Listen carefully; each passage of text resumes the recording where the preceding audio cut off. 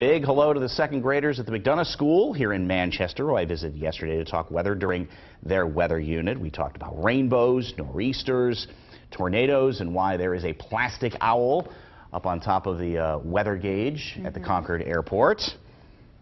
Hint, bird poop. They didn't think the conversation was going to go there, but they had some great questions as well being in their weather unit. And look at this, they are thinking spring. A big thank you to them, you know, some wildflower mix, some garden gloves. I can't wait to get out there. The vegetable garden is certainly one of the things I love to do as you get into spring and summer months. Yeah. And so, yeah, they're just watching that snow melt. Looks like we're going to have some April showers for those flowers, but we need to get the ground unfrozen, right? Today should help a bit, at least.